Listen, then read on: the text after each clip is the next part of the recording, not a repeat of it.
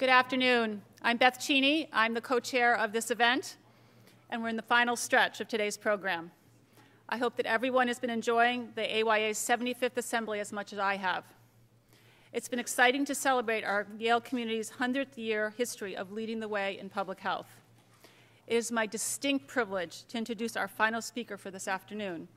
She is a dear friend to many of us here at AYA and at Yale. She has many titles, but the one that we love here at AYA and the one that I share with her is former Board of Governor member. Marta Moret is president of Urban Policy Strategies and an organization which provides program evaluation and technical assistance to community-based health organizations. She will speak to us on what you can do to advance public health. Please join me in welcoming her.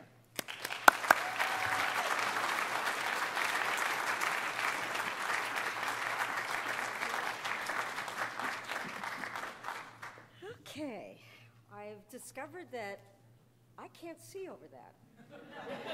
So, has this been a remarkable day or what? Now, one workshop has not been exciting, controversial, it's just been an incredible day. And I just want you to know that since, I've had a relatively calm couple of weeks and haven't needed anything exciting like this, I was prepared to, just go through the motions. But I'm completely, passionately excited about what's happened. So let me talk to you about, I guess my title is What You Can Do to Advance Public Health. But I wanted to first talk to you about why I personally am so excited about public health. It is a tremendous honor that Paul and Jeanette have given me to do the closing remarks here, and I can't tell you how excited I am about it. Because it was here in the School of Public Health that I really discovered the importance of health equity, and I discovered what poverty can do to children's health.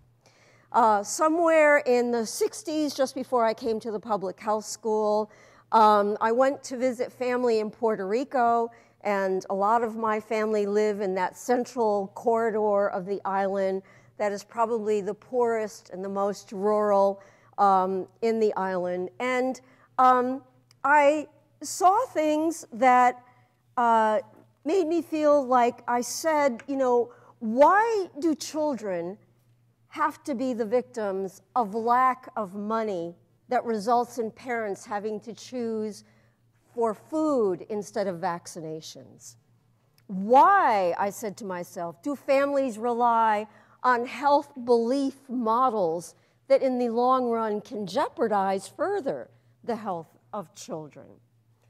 And what kind of a government do we have in places like Puerto Rico and other countries where they are allowed through a program called Operation Bootstrap in the 30s and 40s to experiment with women on reproduction and to sterilize women as a process of that without their knowledge? Or why is it a government would allow pharmaceuticals to pollute the waters so that those toxins have an effect on the lives of children as they grow up in the future? Those are the things that I saw for the first time, having lived in, well, first the South Bronx, but then later in Litchfield County, where you don't see this kind of poverty. And I recognized I wanted to do something about that. And so I came to Yale to acquire the tools to promote this kind of health work. And today, I used to anyway, before something happened a couple years ago, I run Urban Policy Strategies. I work with communities, with African Americans, Latinos, Native Americans. I work with documented and undocumented citizens.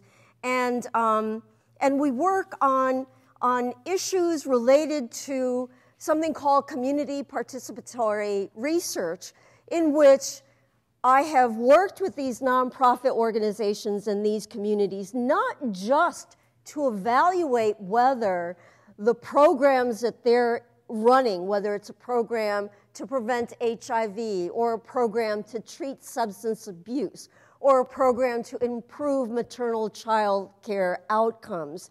We not only do the evaluation with them, but we make them partners in that evaluation process. So, for what reason? For the best reason of all, when we finish the evaluation and I have given my report to whoever I need to give my report to, they can take those data, and those data can become campaign platforms for getting more money and sustaining the programs. They can be used to educate their communities and their families. They can be used further to work with researchers to create journal articles and to move the public policy dialogue. Because after all, that's what public health is about. That's what all looking at bugs, talking about the Affordable Care Act, talking about art and all of that. That's what public health is about, is ultimately changing the environment in which we live. And as Jeanette says, it's daring to imagine for a better life.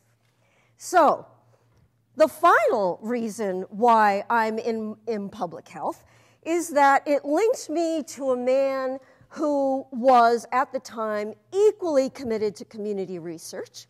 And we of course fell in love, we got married, and I had high dreams that we were going to join the Peace Corps, or we were going to go to South America or Africa, join our two skills in psychology and public health, and work on research projects. And imagine my surprise, look at me now.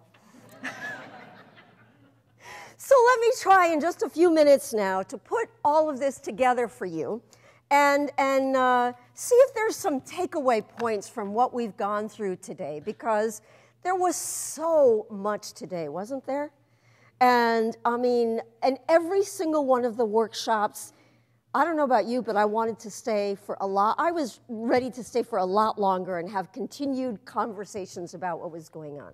So I came up with 3 points to kind of pull together the rich flavor of today in a way that I hope, and Jeanette and Paul, and I hope that you are titillated to continue work in this public health field in one way or another.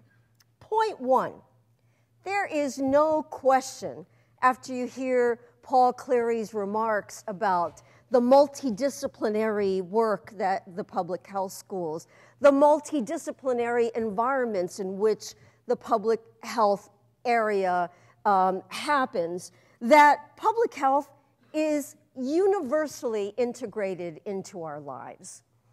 Even as it keeps the water clean and ensures that disease-carrying rats are no longer running around in our streets, and even as we eradicate and control communicable diseases from our midst, its presence grows ever larger in our lives. This morning, Dr. Cleary talked about a new Yale public health school.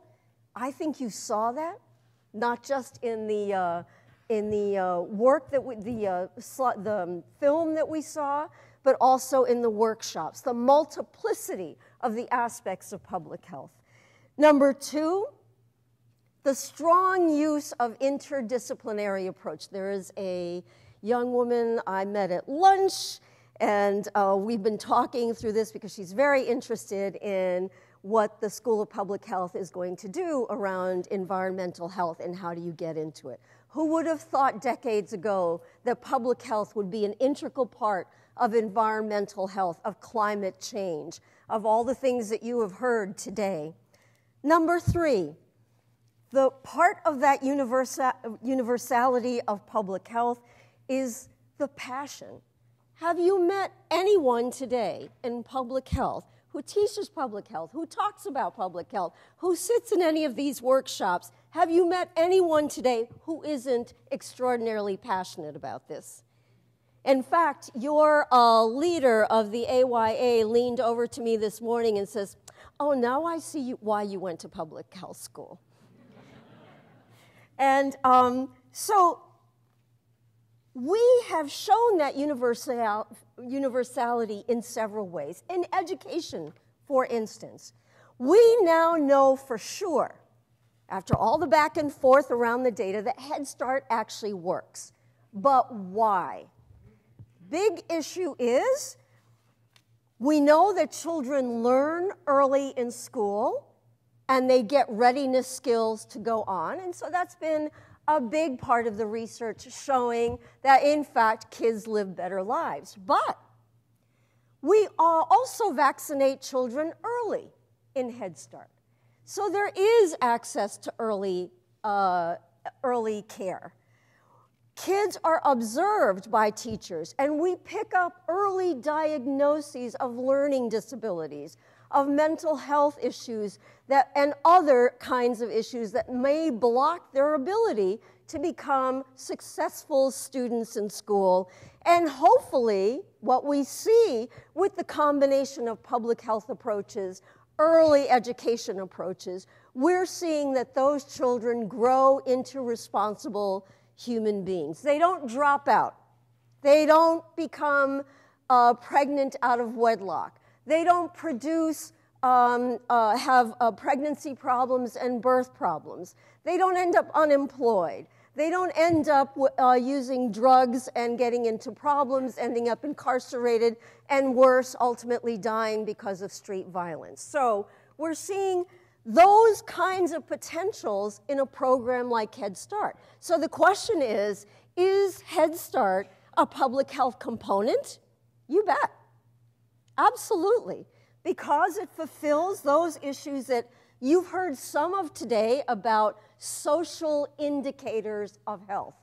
We are now recognizing, as you must have heard today, that health is not just about medicine. It's not just about brushing your teeth 2 times a day or whatever number of days, we can do it.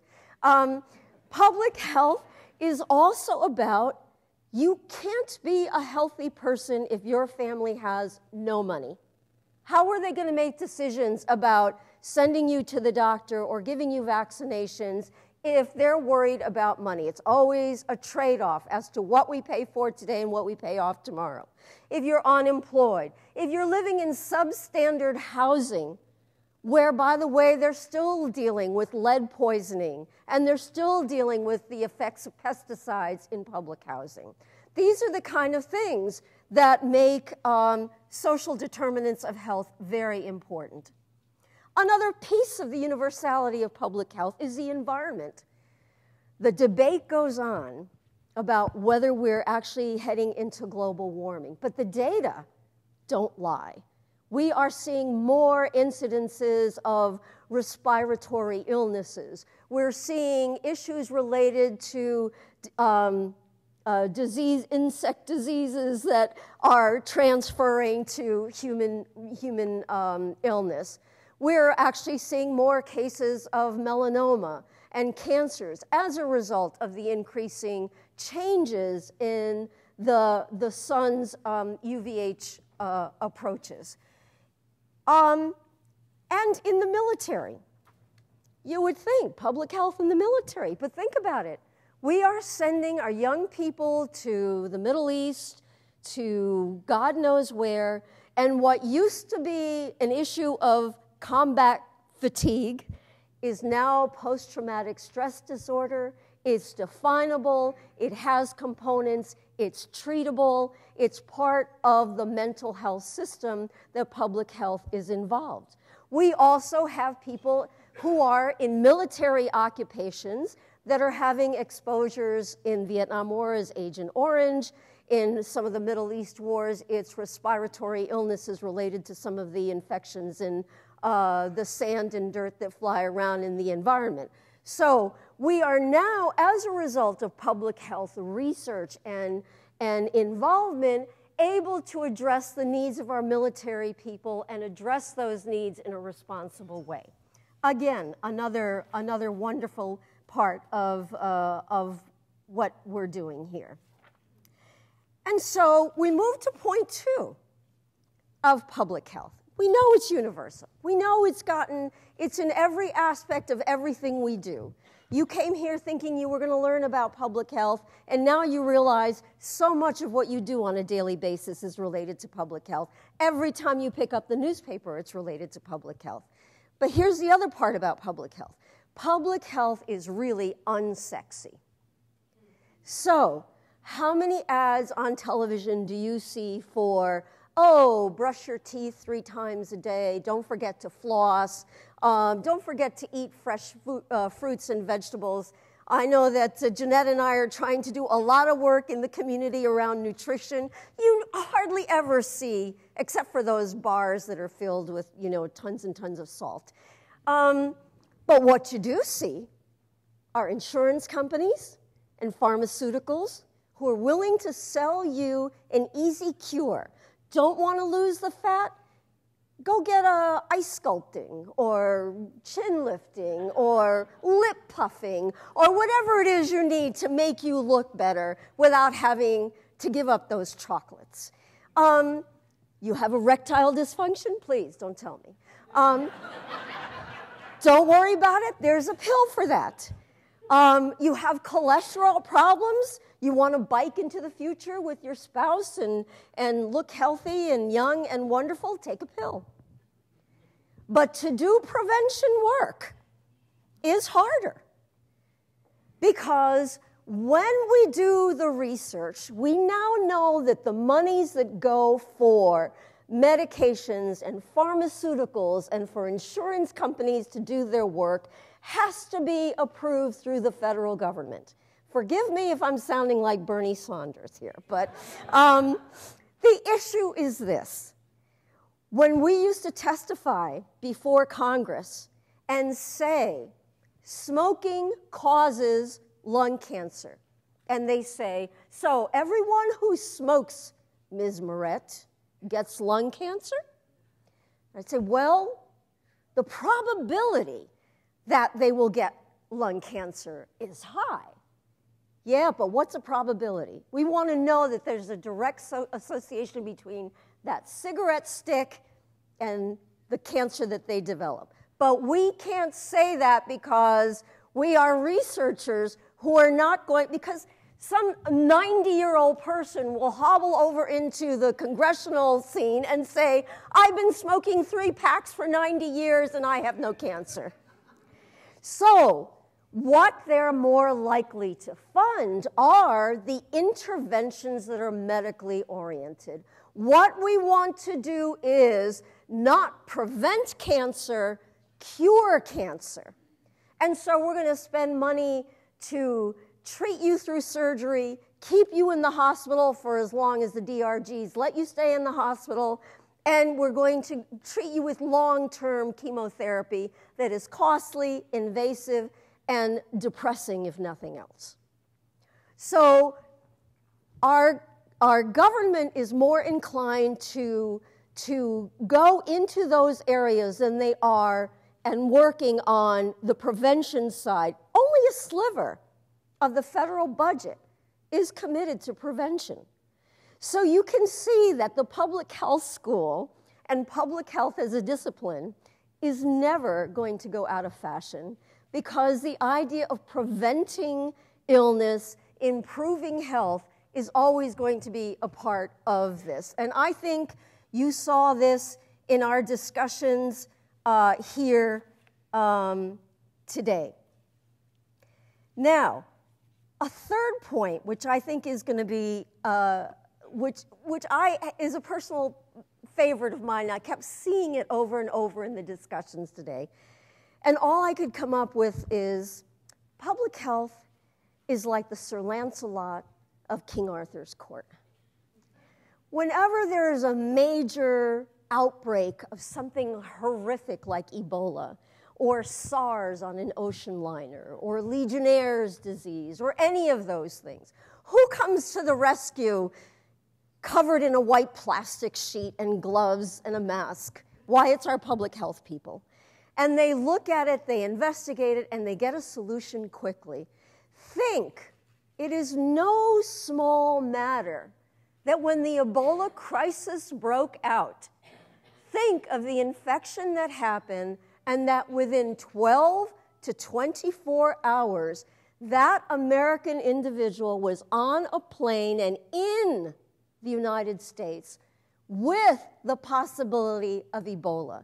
If we did not have the standards that we have in public health now, that person might have contracted Ebola, might have spread it to other people. So our practices and processes to prevent outbreaks of disease are indeed yeoman work on the part of Sir Lancelot of Public Health. Okay, those are my 3 points. There are probably others that you can come up with, and I'm sure tonight, over drinks, we'll talk about more of them. So, what is it that you can do about public health? Now, in addition to having gotten my degree in public health and being a now very permanent resident of Yale University, I am a proud alum of the AYA, and I actually indeed served on the board. We had very rowdy and wonderful days on that board of governors. Do not talk to anybody about it, but we were pretty bad. You know, what is it that we as alums can do? We come from a wide variety of disciplines. We come to an assembly like this to learn about what a school that we may never have taken a course from or been involved in does. What would we want to do when we realize that the issues of public health are there all over the place? And so a few weeks ago, I had the distinct pleasure of giving Barbara Bush, class of 2004, the Distinguished Service Award for her work in the founding of something called Global Health Corps. And it was through the Yale Alumni Nonprofit Alliance. This young woman has had hundreds of young people from colleges all over the country come to Yale for 2 weeks, learn about public health, learn about outreach, learn about community service, and then she sends them to Europe, to Burundi, to Kenya, to South Africa. They're all there doing amazing work. And she decided to do this when she was talking with her father. You know, George. And he and she started to develop a foundation on AIDS prevention. And because he said, in this way that I'll never forget, that even after you've done public service as President of the United States, your commitment to public service never ends. And I can't think of a better way to do that than in serving global health. Pretty nice, considering how his father treats him in his book. So we are seeing dozens of examples at Yale of young, innovative people. Could there be anything more innovative, more polished, more amazing than the young people that presented here today? Unbelievable.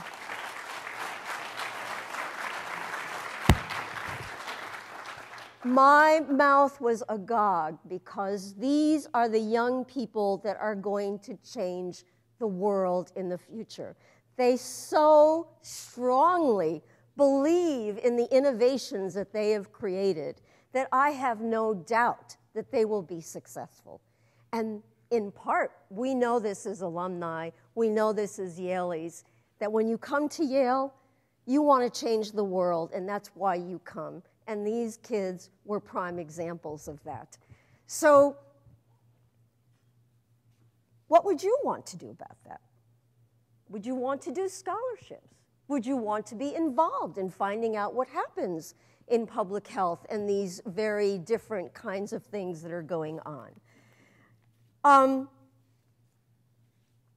just want to talk a minute about one way in which you can be useful in the places from which you come. And that is, we've done a lot of talking today about global health, and I think that is absolutely and critically important because the world is much smaller than it ever has been, and it's important to continue strong work in global health. But let's look at our own backyard for a moment, and Jeanette knows what I'm talking about. We are in a university, a city that hosts us called New Haven. It's a great city of 350,000 people, wonderful restaurants. You could eat at a different restaurant every night for weeks. It has a great government structure. It has fine housing.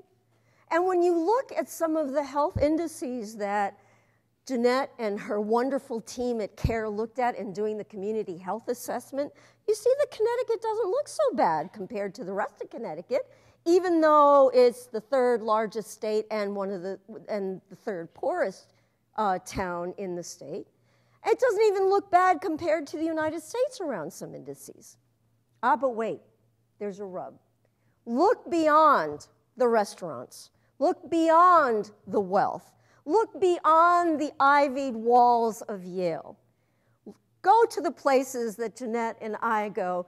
Anybody took the tour of New Haven? A couple of you did. Go to those places and see. What we know is this. About almost 30% of the population that live in some of these neighborhoods are African American, Latino, Native American, documented and undocumented immigrants, and now refugees. They are either underemployed so that they can barely afford the insurance that the Affordable Care Act is trying to provide for them, or they are unemployed and therefore eligible for Medicaid, which is good but may have some other issues that are worth discussing.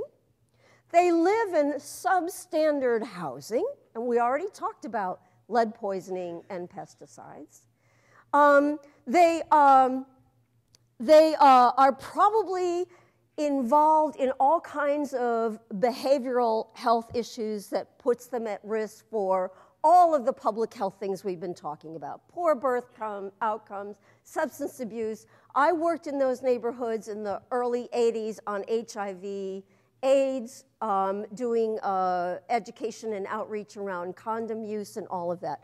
Those individuals within the city of New Haven should have, as Harlan said today, Harlan Krumholtz, there is a need for equitable treatment of those families. Why? Whether we think that people got poor because they wanted to be poor or they're the third generation of, regardless of any of that, you want people to excel and to be productive members of their society because, number one, they do give back to the society and they do give in terms of money. But number two, we'll have fewer people in the emergency rooms who use it as the primary care setting. We have fewer people with more chronic cancer rates than the average person, higher rates of smoking and lung cancer, higher rates of colorectal cancer.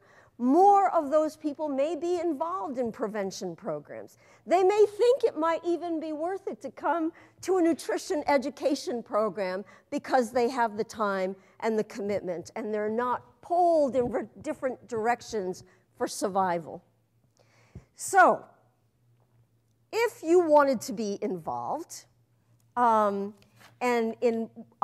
would like to make about 3 suggestions to you.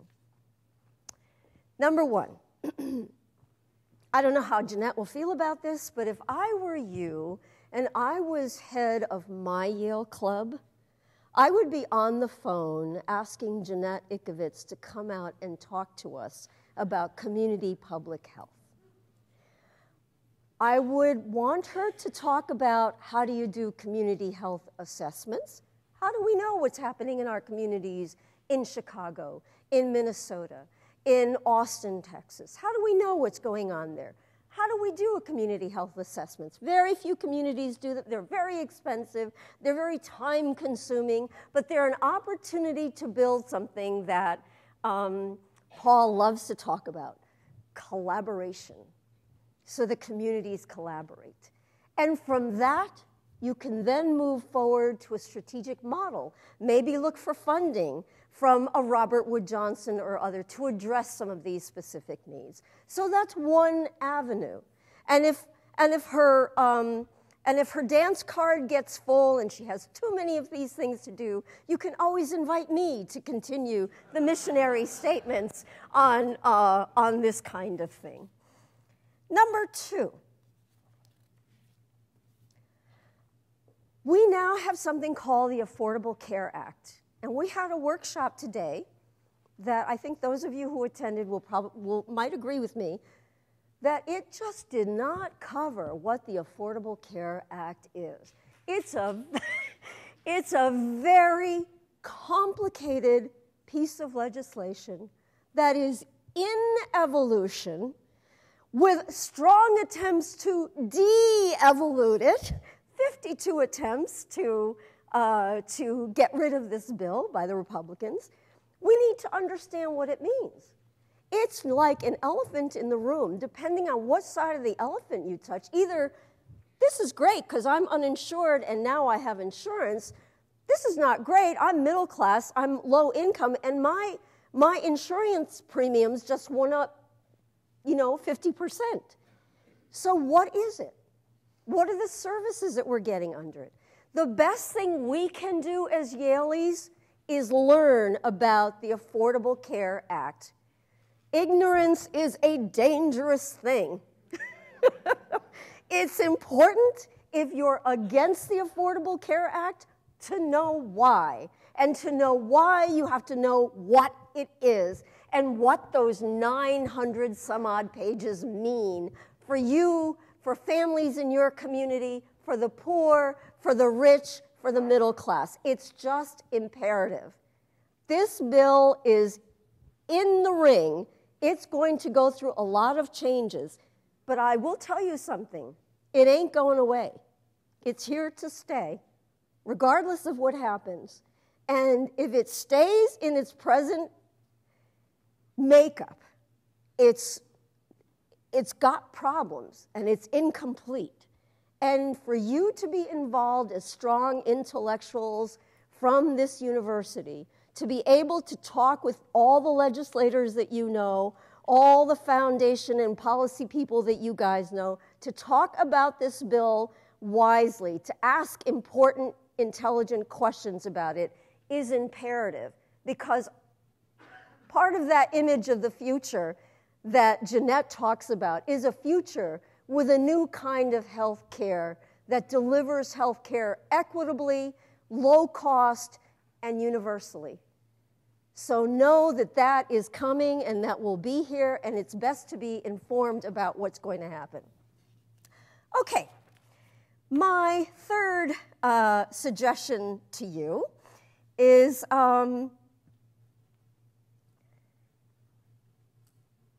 know about what Yale is doing in public health from an interdisciplinary perspective.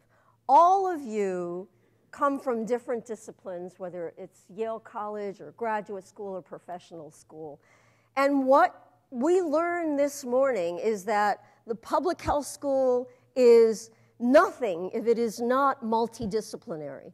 There is now a center for law at the law school that is in partnership with the law programs here in the public health school. The School of Organization and Management is looking at this. Public policy institutions are looking at what's happening in public health. This is a great time to look and see where those multidisciplinary approaches are. Think about what you might want to know more of, either through online education, through attending more things, to having speakers from those various places come, or be involved in supporting maybe a faculty member or a project that you think worthy of promoting the concept of a multidisciplinary approach in public health. And then the last thing I would suggest to you is talk to me. I am, after all, the wife of the president. And I am here all the time. I see the wonderful stuff that happens at Yale. Peter has to work. I have the luxury of going out to different departments, talking to alumni, to different groups, and seeing the richness of what we have at Yale. Even these past 2 weeks, even though Peter will talk to you about them, these past 2 weeks in the long run have been good for Yale. Why? Because they're pushing the envelope the way young people have to push the envelope, the way you, as students at Yale, push the envelope, much to the chagrin of your elders. So, I would be delighted if you emailed me or called me or whatever, and link you up with an interest you might have. This is how I was able to link up a young alum who was interested in starting a museum in New York City on climate change and its impact on human health. And we linked her to several people at the environmental school and some people at the public health school, and she's been doing a great job. These are the kind of links that are important. Use people like me, question people.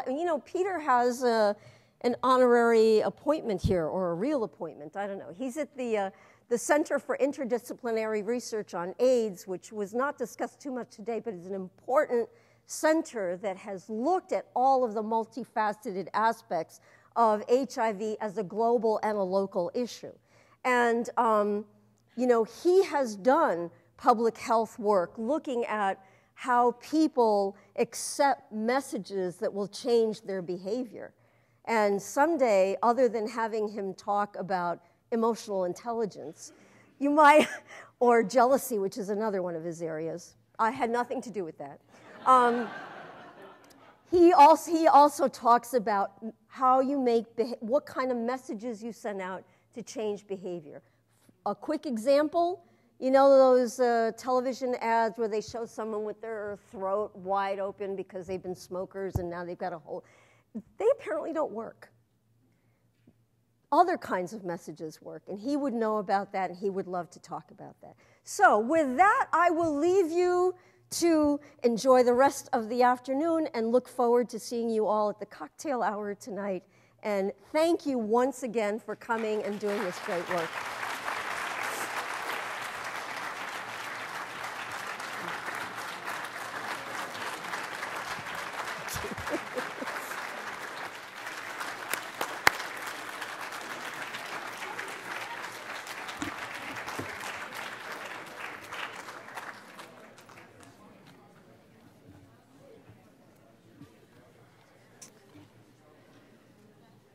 Please join me in thanking Marta and all of our speakers and presenters today for a truly insightful and energetic assembly.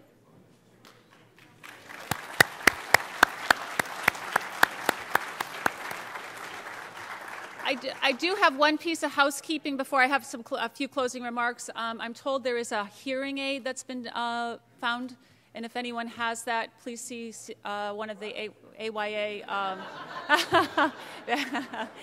one of the AYA in the back if you're looking for it. I don't know about you, but I've just been blown away by today's assembly. We've heard some of the leaders in their field speaking on a range of topics from cancer care to climate change and a focus from New Haven to global refugee crisis. Public health at Yale affects all of us, both locally and globally, and I hope that you've been as inspired today as I've been.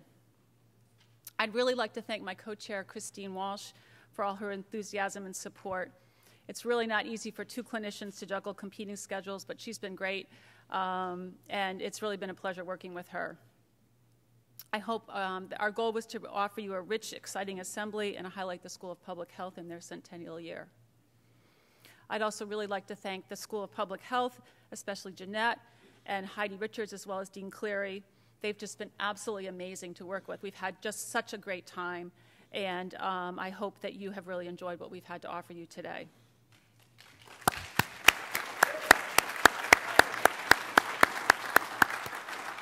And finally, it goes without saying, I'd be really remiss if I didn't really give a big shout out to the team here at AYA. Bob Bonds, he's just extraordinary. He is just the quiet force. Every time I would call him and I'd be like, Bob, how's it going? He's just absolutely extraordinary. And well, my very dear friend Elisa Masterson, she just really makes everything look easy. I mean, this has just been a many-year dream of mine to be up here standing doing this. I came to Yale almost 30 years ago now. I worked in the surgical ICU. Many of you have heard this story. And to be up here in front of you all today with having co-chaired this assembly is really a dream come true. So I'm just so grateful for this opportunity. And as you leave here today, I want you to tell your story on social media. I have finally, thanks to Kevin Winston, I'm now on Twitter.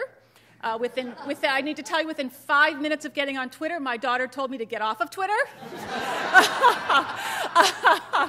I'm not even kidding you. 5 minutes. My daughter was like, get off, Mom. So Twitter, Instagram, hashtag Yale alumni. We'll be creating a storyfy of this week's events for all of you to enjoy, all of the events that you may not have gotten to. So please, continue to tell your stories throughout today's and tonight's events, and then throughout the rest of the assembly. We'll really look forward to hearing everything that you've had to say. And then also, please join us tonight at the Yale Medal Dinner. Really, such a highlight of today's events, where we can continue to assemble and share stories. The vans will be outside to take people back to various hotels, and then we can convene at the Yale Law School dining room for reception. Let me just see here. Then for tomorrow, some housekeeping for tomorrow. It's an early start, so set your alarm early. If you're going to be for the session with Deputy Provost Stephanie Spangler and Melanie Boyd, it will be at the Yale Art Gallery Lecture Hall. The access will be from the York Street entrance. The loading dock entrance from the Art Gallery will be starting promptly at 8 o'clock, so please set your alarm. I believe there's been a change in the program for tomorrow, and you'll find a green slip in your the packet that you got today. And then in closing, I'd like to thank you for an incredible day of learning about the ways that Yale is leading the area of public health. Chris and I really enjoyed working together with everyone to bring you this event. And we look forward to seeing you tonight at the Yale Medal Dinner. And I'd just like to say, again, a big shout out to everyone, and thank you very much for letting us bring this to you. Thank you, Beth. And then Jeanette. I'll be very brief, but let's thank Beth and Chris one more time, and AYA. I just wanted to close, and I'll really be one moment. It was partly in honor of Marta, and thank you very much. I'm a little bit embarrassed. But I just wanted to close. I've been at Yale since 1989, half my life, if you're looking or counting. I know for me and for all of us as alumni, as faculty, as students, Yale is like family, right? I mean, this is like our extended family. And I was at a meeting just a few months ago where Juan Martinez from the Children in Nature Network said, family are those who will join you in action. And in that way, I hope that I can count all of you as family at Yale, and as family to help us innovate and collaborate with public health. So thank you. Have a wonderful evening and rest of the assembly. I'll look forward to seeing you throughout the weekend.